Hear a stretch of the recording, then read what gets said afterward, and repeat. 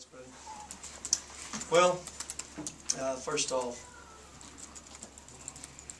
Andy's really got a good team. I thought their team really came in there playing well. He's done a good job keeping that team in position, and those, Warren and Graham's been two players that's really stepped up for him. So we knew how difficult a game was going to be, out of respect for how Ole Miss has played and what they've been doing. So I'm awful proud of the way our kids stepped up and responded. I thought the first half we were a little uptight.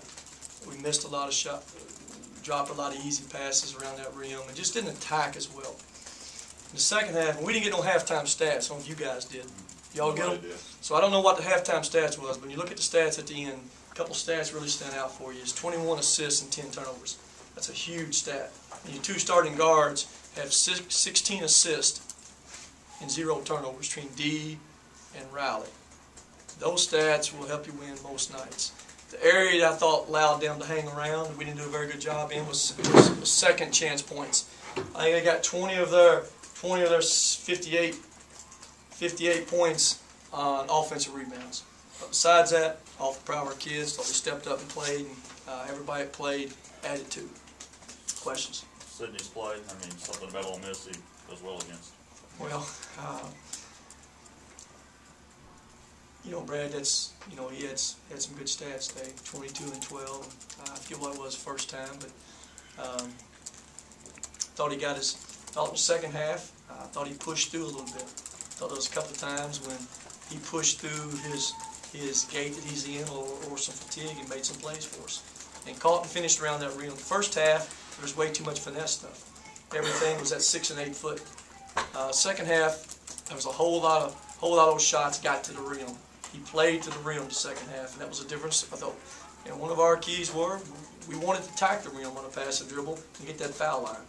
And we got to that. We got to the bonus and got to the double bonus, pretty quick. And second half, we shoot 16 free throws to their 2, and that's a huge stat. More so than most games, it seemed like every series began with a post player touching the ball at least once or twice. Was that the goal tonight? Well, we wanted to attack them. You can go ahead and sneeze, Wayne. It's all right, man. One sneeze. Our goal was to attack them inside. I didn't think we did a very good job first half, really. I thought see it again was too much in that no man's land. Too much 6 and 8 foot stuff. Second half, I thought he attacked the rim more, played to that rim, and he finished more plays the second half. But that was we wanted to throw it to the post. We wanted to drive it in there. And D didn't have one of his better scoring games. Probably his lowest games he's had all year long. But the thing about D no one knew about was he literally hadn't practiced until this game. He had a tweaked hamstring at Kentucky and literally hadn't practiced whatever Wednesday, Thursday, Friday. So whether that has anything to do with his stats not scoring as much, I don't know. But as I just told him, I thought he had a great floor game, and he was very, very good defensively again. Warren was 4 for 14. And again, that's an area of toughness. You feel like Rayburn had his best? Oh, Rayburn was very consistent for us. It's coming back. I didn't think he took a lot of bad shots. I didn't think he tried to do things out of the flow of the game. And I went with him a lot in that second half because, hey, he's a senior and he understands what this game's about. Again, I don't know how many minutes he had the first half, but that second half, I don't know if he ever came out once I put him in.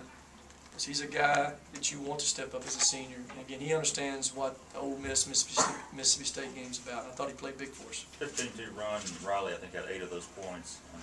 Get that kind of production out of him. That's what you need. That's what you need from a senior. Knock down those 2 threes with the free throw line. And again, he's got a great stat line. 6 rebounds, 8 points, 7 assists, no turnovers in 37 minutes. That's a really good stat line. And also defended. He defended whoever he had. It was Graham or Gaskins, any of those cats. They didn't beat him very often. Pretty good job by your guards defensively. I know you talked about it a little bit, but especially the guards today. I thought we did this, Brandon. I thought we got a lot of rest for DeBost today, which is kind of unusual for us. He got 1 minute. He rested 1 minute against Kentucky. That's a killer. He just can't do it, and it makes him turn the ball over too many times late in that game or miss shots. And we had planned to go in this game and give him more rest, and it worked out. We was able to do that because Brian Bryant came in and kind of steadied us some. He gave us 9 minutes, and those 9 minutes are huge. To give D some rest there. Helps him defensively down that stretch too. How do you feel after the game? Did you get to talk to him? You said maybe Talk to who? D. D? Yeah, D's fine. He's good. I mean, he played 31 minutes and he fought through it and pushed through it. Did he have his rhythm maybe on that shot as much as he has had? Maybe not. Didn't finish some plays, but again, hey, he competed and played hard for us. Rick, is it fair to say that Sidney ran the floor and was more active on defense than he has been? I mean, I'm looking at the block and then the layup he got one. Yeah. Well, there was moments. There were some moments you saw all that. Absolutely. It was probably more minutes of it than you've seen consistently. Yes. Is it where it needs to be consistently for the amount of minutes that you need him in there playing, the amount of minutes you need?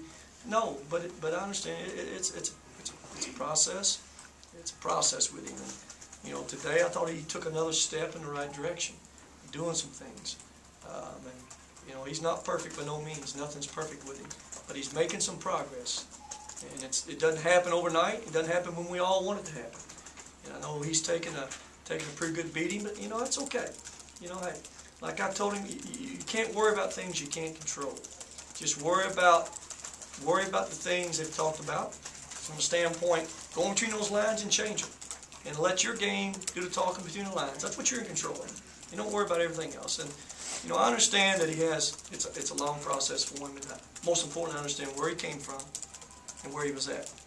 And to see him make some progress now is a positive thing for him. And I'm glad he had a positive thing happen for him today. So he kind of was able to shake off all the criticism after Kentucky. I think I think he's been shot full of holes as much, me and him both, that hey, they can just keep shooting and I don't think he bothers anymore. Because he's taking about as much beating as he can take. But again, don't worry about things you can't control. If you want to change it, you're in control of all those things they talk about. Every one of them, you're in charge of them. You're in control of them. We're going to be able to talk to Sid soon. I saw him talking to TV. Yeah, I know he talked there, but we'll see if he does 4 years old. I don't know. He doesn't want to talk, number one. And number two, he doesn't need to talk right now. He doesn't need to answer the questions that you guys, everybody's talked about. And again, he's not going to win the war in here, okay? He's not going to try to. He just needs to keep playing between those lines and keep getting better there. At some point, when we feel like he's mature enough and can handle all that stuff, we'll let him talk. Why do you think he was able to talk to TV today? I don't know. We just let him talk. It just happened. You ever consider a pool reporter to go and talk to him? Just a who? A pool reporter. What's a pool reporter? A pool reporter to go in, the one guy go in there and ask questions of him. One guy talk about the game. Hey guys, we may do it sometime before the season's over. We're not ready to do it yet. He doesn't want to do it, and that's our plans with him. He's not going to talk to media. It happened. He talked to TVs, and that's the way it happened. But hey, that's not happening. It ain't happening no more, and he's off limits like it's always been, guys. Ain't no difference. Yes, sir, Rick. Well, it is different because we did talk to TV. I know, and it just kind of happened. We didn't know what was happening. Rick didn't think about it at the time. Again, he doesn't want to talk here. I can just tell y'all, and y'all can understand why. Okay. Y'all may not like it. I know. Hey, I know. But remember, he's taking a huge beating from everybody. And again, he's not going to win this war in here. Okay, guys? He's not going to win it. At some point in this season, and we'll figure out when that point is, we'll let you talk to him. Rick, with about 90 seconds left, Rayburn rose up and was going to shoot, and then he smiled, looked at the bench and smiled, and then threw it back out. Is that the light bulb maybe going on? Well, hey, I don't know about that. He's not going to turn down many of them shots, but it was for Rayburn. I've never seen him do that, so. Okay, that was progress, wasn't it? That was progress. That's right. He hadn't seen many shots he hadn't liked, but I thought he played very steady. Very smart. Nothing stood out bad. And he made some shots, and he made some plays, got to the rim, got to that rim. 3 for 5, 3-point line. 16 points, 28 minutes, so it was good stats.